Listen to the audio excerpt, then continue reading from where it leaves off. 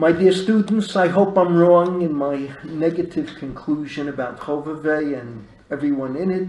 but if you really believe if there's a rabbinic will, there's a halachic way, Chilel Tiken Prisbel, then we're in a different world. One is the world that I received from my Rebbeim, and the other one is a world that people are constructing today, which is totally alien to what I understand Torah to be. Rabbi, I could just share one brief point on that, which is that when I've been in the Wexner Fellowship and been exposed to, conservative reform, as well as many people who are part of Open Orthodox, Chovevei, Maharat,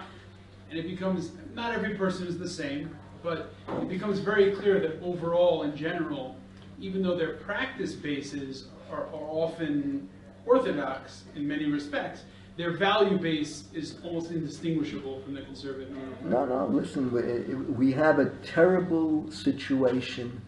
with the acceptance of homosexuality. And I can tell you, 90% of the people who claim that homosexuals and lesbians are social. It is created, and I don't want to go into detail, Lona Imli, I've